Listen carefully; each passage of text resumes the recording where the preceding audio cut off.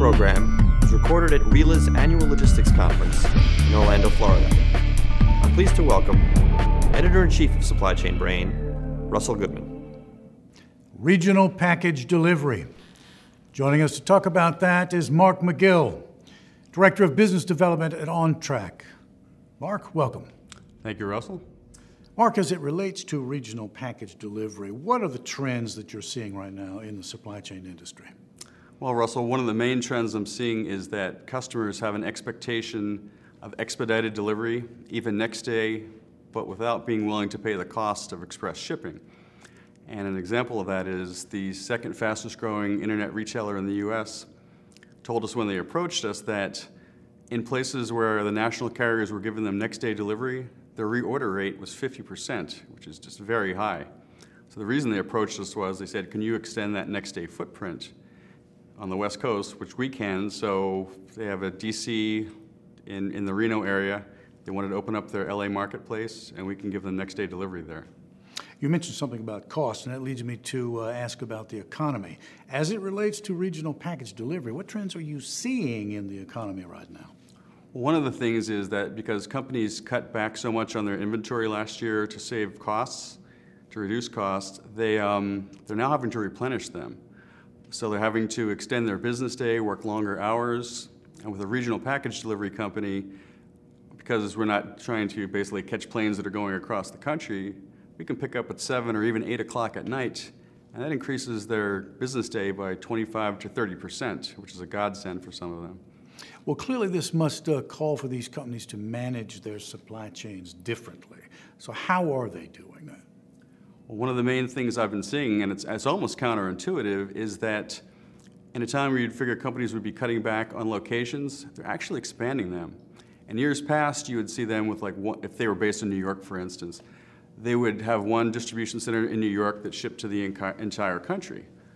Now they're putting them around the country, like one in New York, one in St. Louis, one on the West Coast. Some companies I've seen have as many as 36 different distribution centers.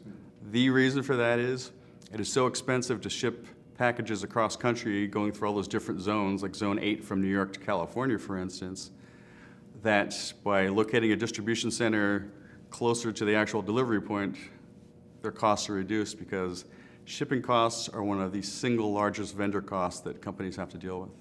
For those viewers that might not be as familiar with the parcel industry as you are, walk us through some of the changes that are taking place. Well, the biggest one that happened was DHL's departure from the domestic market last year.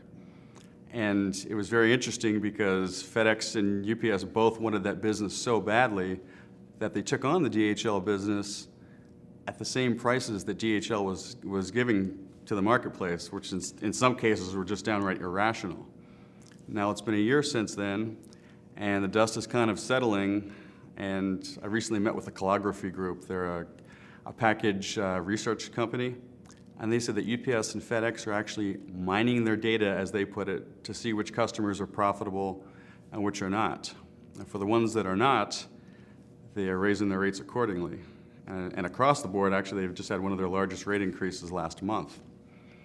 And what that means to the large volume shipper is that, A, their regular base rate package is going up, but so is the price of the accessorial charges, things like residential delivery charges, delivery area service charges. I heard actually the CEO of UPS mention that right now, 1/3 of all packages shipped in the US are business to consumer. If they're paying a residential delivery charge now that's gone up, that has a significant impact on the shipper's bottom line. Well, Mark, are there alternatives to the duopoly, if you will, of UPS and FedEx? Yes, there are, Russell. What most people think is that there's FedEx and UPS or a local courier company that would just deliver to a given metropolitan area. There are actually about a half dozen regional package delivery companies that operate along the same model as a FedEx or a UPS, where there's an interconnecting chain of facilities that stretch over hundreds and hundreds of miles, like we deliver from the Canadian border to the Mexican border, for instance. But it's not just on the West Coast where OnTrack is located. There's Eastern Connection that stretches from Maine to Virginia. There's Lone Star Overnight that delivers in Texas and Oklahoma. You have Speedy Delivery and U.S. Cargo in the Midwest. covers 80% of the U.S. population. Well, let's talk about the advantages of these regional package delivery carriers. I mean, what are they? Walk us through that and tell us what is the benefit to the user? There are three main reasons that a large distribution company would use a regional package delivery company. The first one is speed to market.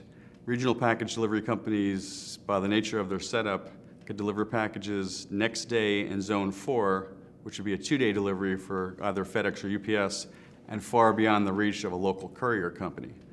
And as I mentioned in your first question, that's what customers are looking for these days, those next day deliveries. The second one would be increased productivity. And by that I mean we can pick up as late as 7 or even 8 o'clock at night because we're regionally based. We're not trying to get our packages onto a plane.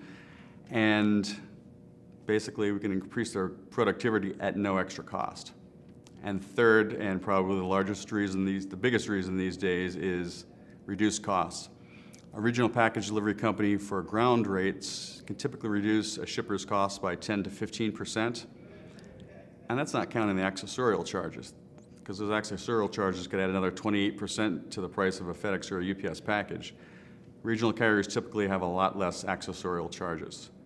And if you're talking about express deliveries like FedEx Priority overnight, regional carriers are typically 40 to 50% less expensive. So it's a huge cost reduction that can be gained from using a regional company. So speed to market, increased productivity, and reduction in cost. Not bad. Exactly. Mark, it's been a pleasure speaking with you. Thank you so much for being with us today. Thank you very much, Russell. Mark McGill, On Track, speaking with us today about regional package delivery. Thanks for watching.